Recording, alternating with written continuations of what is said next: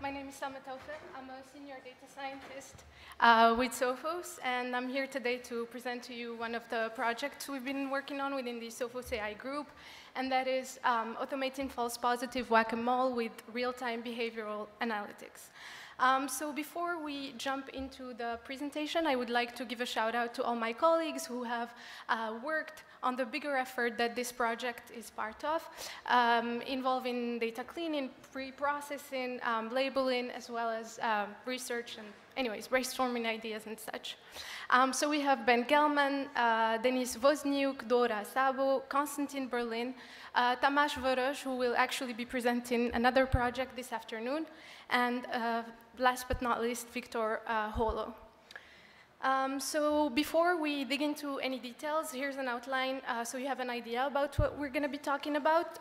So first, we will go over the problem statement. So what is it that we're trying to solve?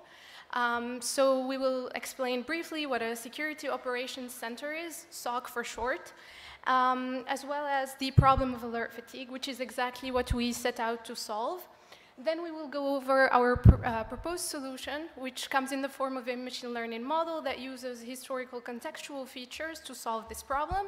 And finally, we will go over our evaluation setup and the results we've obtained. So yeah, what is the problem that we're trying to solve? So first of all, it's important to understand what a Security Operations Center is. That would be a SOC. So it's a unit that employs three main building blocks: people, processes, and technology, with the objective of defending an organization from any cybersecurity threats and incidents that might be out there. It's also worth mentioning that the SOC can be tasked and concerned with defending the organization that it is part of, or it can be offered as a service by one company to many other customer organizations that subscribe to this service, so the SOC has to defend all of them. So just to give like a very generic workflow of the SOC, first there are the customer endpoints, so those are their machines, desktops, laptops, everything, and the SOC works to collect that data. So every single event that happens on those endpoints, all the processes that are running, everything is logged. And usually at the level of the data collection step, they also unify that log, the formats of these logs, for easier processing down the line. After that, every single event that was logged now has to go through a phase of monitoring via security sensors or detectors, and that's a layer of detectors. Those are usually rule-based or heuristic-based, and they have been engineered to leverage the domain expertise of the security analysts in capturing what might be malicious. Now, every single event that comes in has to go through these detectors. And these detectors can be as simple as a rule that says, if there's a process that is writing to multiple files within a very short time span, then notify on that. Maybe there's a problem underway. It can be so if maybe like there's a ransomware that's running, or it can be just some network administrator who's trying to modify multiple files very quickly. So these detectors really try to cast a wide net to capture even needle-in-the-haystack attacks. So after our logged events go through the security sensors, we get alerts. Those are our events with some added information from the detectors, and one of the most important things is the severity score. That's a value given by the detector to the event, saying that this is how bad I think this might be. It can be a value from 1 to 5, 1 to 10, whatever really the SOC picks. Now, once we have these alerts, there's usually a thresholding step, and that is where the SOC uses some empirically found threshold. For instance, if they have severity scores ranging from 1 to 5, they may pick 3, and so anything that gets a score that's higher than 3 requires analysts' attention. So after this thresholding, we just keep those severe scores, so for instance, higher than 3, severe alerts. And those are the ones that now the security analysts, those are like humans, it's their job to sit down and look at these to investigate what happened before this event, after this event. Is this really something bad, or is it actually just legitimate activity? Now, it's important to think about the amount of data that the SOC has to deal with. So on any given day, they get millions of events that they collect. Those come from all the endpoints of all their customers all around the world. possibly, and those might end up triggering tens of thousands of rules from the detectors. And finally, that leads to hundreds of to-be-inspected alerts, with more than 50% of them being false alarms, meaning that this is well documented by multiple studies and surveys that were done regarding SOCs, and it means that because those detectors are cast in very wide nets, even with the severity thresholding, we end up with a lot of severe alerts that are actually nothing. It was just someone doing their normal functions on the endpoints, and nothing bad was happening there. So this is precisely the issue here. So that's what we call alert fatigue. It's that the number of alerts that are generated far exceeds security analysts' capacity to deal with them, and that makes their job absolutely exhausting and demotivating. So in order to illustrate this, here's over a 1-month period from March 2022 to April 2022, and every single bar here represents the alert count for that day. We are not disclosing the exact values because we consider that sensitive data, but the most important takeaway from this plot is, as you can see, from each bar for every single day, the dark orange part is very tiny compared to the light orange part, and the light orange are those false alarms. So all of these, the height of these bars is the amount of work that the analysts have to put. That's the amount of alert counts that they get. But only a small proportion of those are actually real threats that they should be looking into. So analysts' time and energy is actually wasted on this deluge of irrelevant noise, and that leaves, that runs the risk of actual threats going unnoticed. And for us, we think that determining which alerts and incidents can be ignored, so reducing that light-shaded area, is as crucial as deciding which ones are actually important and worth investigating.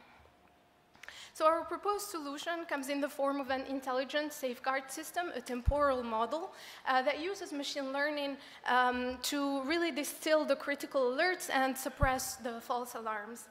And this model can be implemented on top of existing detection pipelines because it acts on alerts.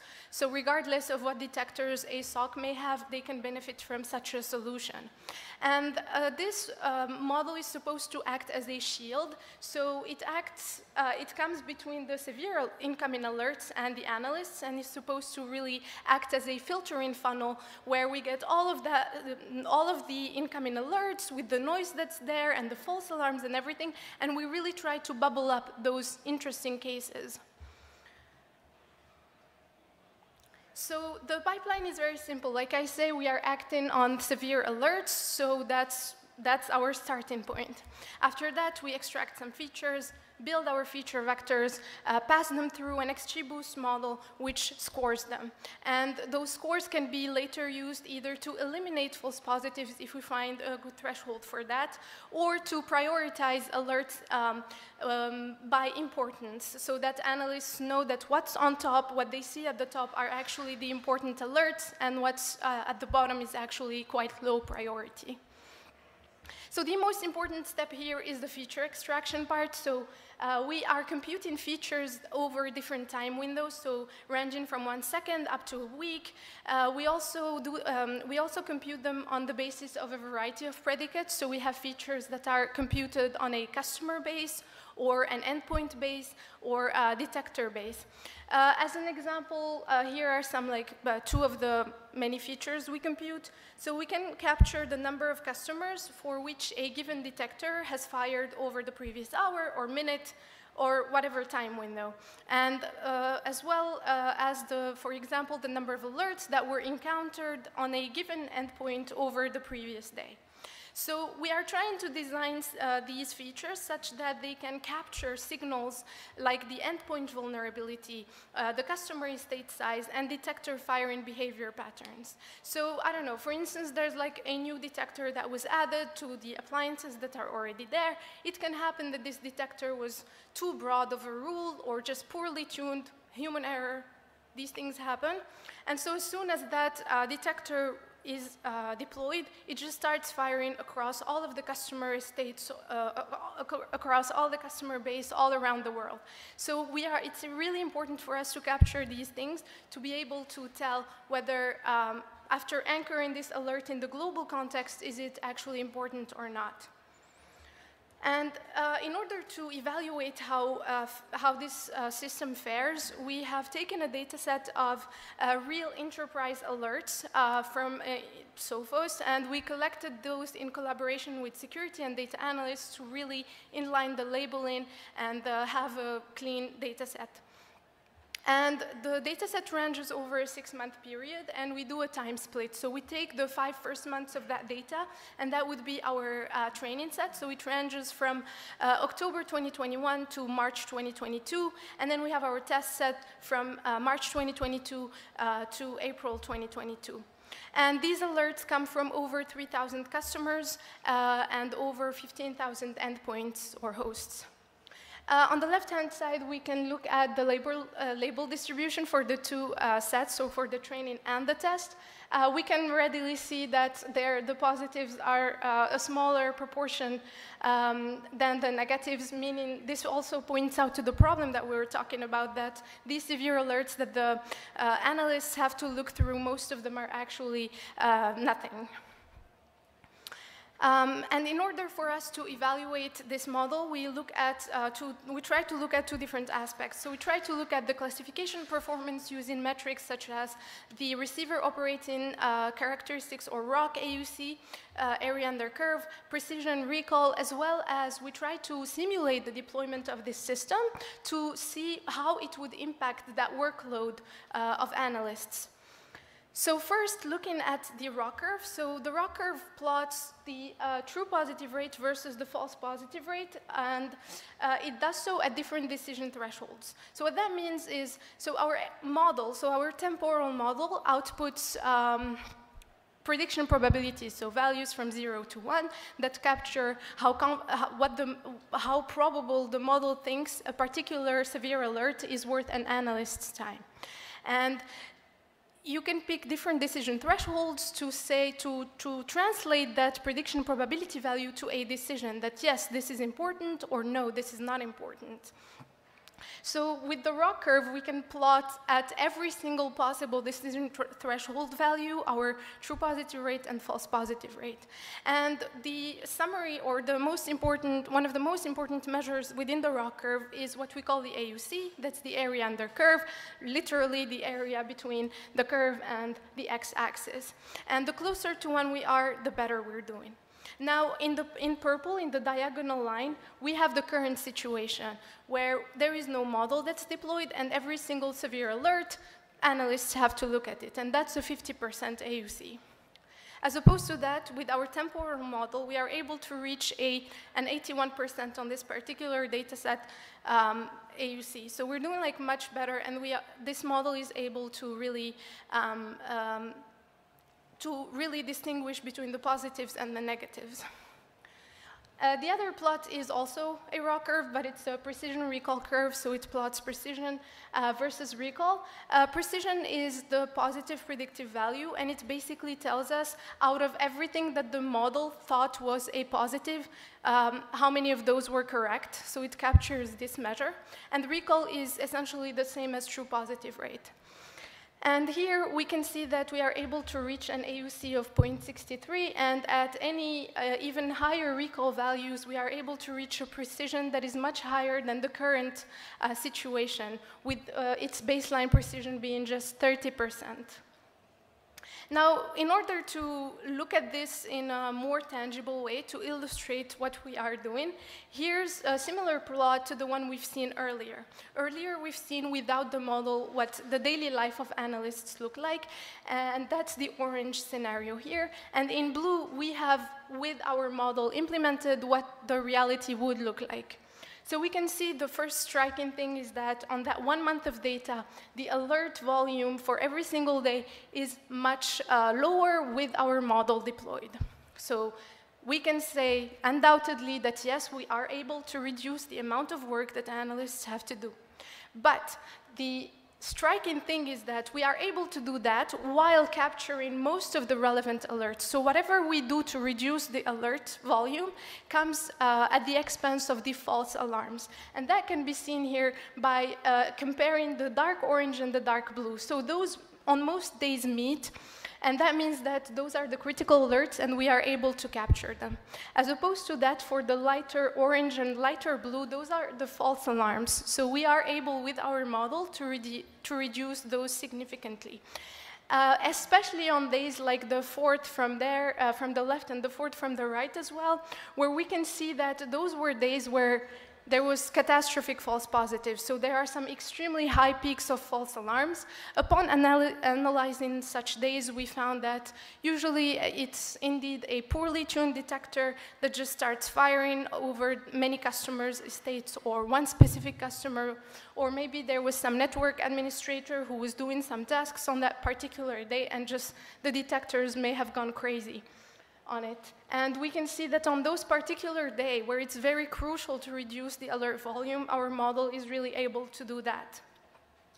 To have a slightly different perspective on the same points, on the same data points, we can look at specifically the percentage of false alarms that we're reducing, that's the gray bars, and on average, every day we remove about 40% of the false alarms. At the same time, we can look at the blue bars, and that would be the recall or the detection rate or the true positive rate, and it's quite high on every day. And we are able to tune the threshold that we pick for our model to be able to improve upon this recall. Now, to take a look at what the model scores mean when taken in contrast to analysts' notes, we have ranked by the prediction probabilities of the model, the alerts that that were on our test set. And if we take the top, we see those are the alerts that the model is quite confident that those are important, those are relevant and should be looked at. And we can compare them to the analyst notes, and here we see just from the sheer length of these notes that there was some work done by analysts. They had to do an investigation and an analysis to really look at this data. As opposed to that, we can look at the ones that got a very, very low probability from the model, and those are actually the true negatives. Those are truly things that are just noise. And if we look at here the analyst notes, we can see that they just write, oh, this is benign activity, or wait, this is known FP. We've seen this before. It's a false positive. We know it. So they had to do some looking into this alert, but then they realized, okay, there's nothing here. So the model is able to find those. In the third alert here, we can see that although they were not sure, they hadn't seen this before, and they had to do some investigation. It says then that based on this evidence, we believe this to be a false positive. So the model was able to also capture this one. Now, in order to look at those critical cases, the critical alerts that we are missing, because maybe we need to tune the threshold higher and such, we can look at these, and these are the false negatives. So these are things that are critical, but the model was not so confident in that they are critical. And if we look at the notes here, so yes, analysts had to do some investigation, but for most of the notes from our analysis of these, they contacted the customer to double check that it wasn't some pen testing that they were doing or anything, but the customer never responded, so we couldn't really say whether these were bad or good, so we just, so the model was also a bit doubtful for these ones. But in order for us to close the gap on these false negatives, we are working on tuning this model, on monitoring it every single week and retraining it on new data. But we are also working on a different model, and that's actually one of the next steps that we are actually already started doing. So we are looking to take this model that takes contextual data and fuse it or combine it with a model that actually looks at the alert themselves. So then we have two orthogonal models using orthogonal signals, and maybe by combining them, we are able to get even better results. And actually, so far, our experimental results have shown that we are able to have a much higher ROC AUC with this ensemble, sometimes by plus 7%. And like I said, this is an ongoing project, so we are continuously monitoring the results week by week because we are also working on inlining the labeling and such. So we really want to keep monitoring how the model is doing as the detector technology evolves and changes over time. And finally, we are working on a research paper that we want to publish this year, hopefully, that would summarize all of our results with the stateful model that uses information from the alerts and this model that uses information from the context. So yeah, finally, to conclude, the current detector technology appliances are rule-based and heuristic-based, as we've said earlier. So they are notoriously error-prone. So the consequence of this is that it ends up being super time-consuming, exhausting, and very expensive for security operators to manually investigate every single incoming alert. So we propose a system that can be implemented agnostically and regardless of the existing detection workflows, and can automatically reduce the amount of to-be-inspected alerts while ensuring that the really critical ones are brought to analysts' attention and are bubbled up. And while doing so, it ensures that a significant portion of the time wasting for false alarms are actually eliminated. So yeah, that was that. Thank you very much. And yeah, if you have any questions or want to learn more about what we do at Sophos AI, please ping me or yeah, check our microsite. So thank you very much.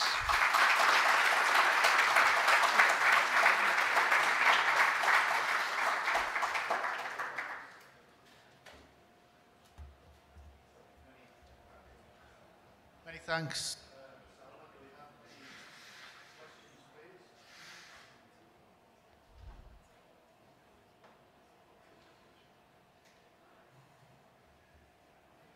Anybody with any question at this time? The contact information is up on the screen. Oh, we have a question there. Just a moment, please.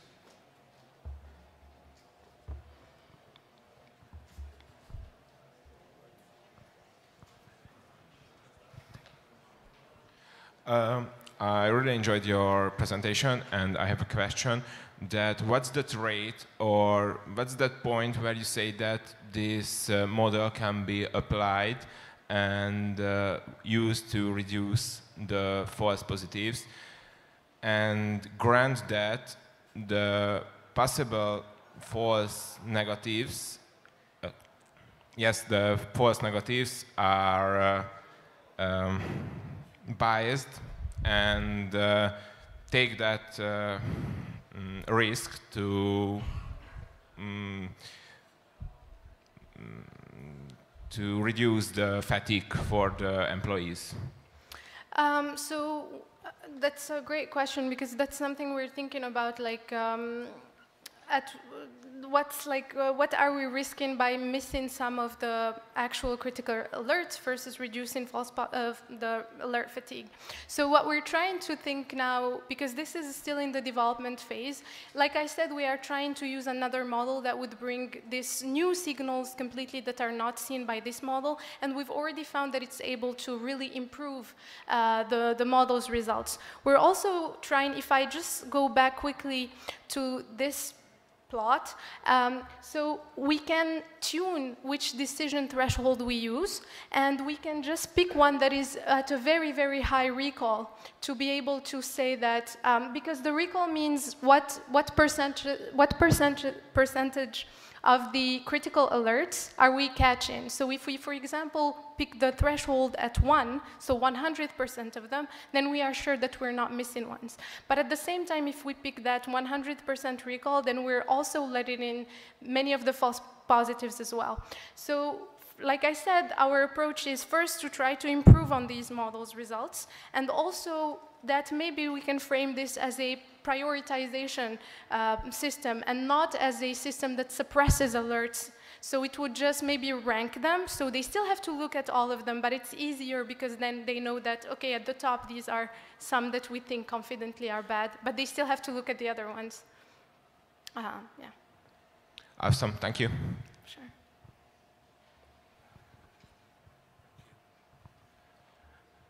Is there Anything else from anybody this time?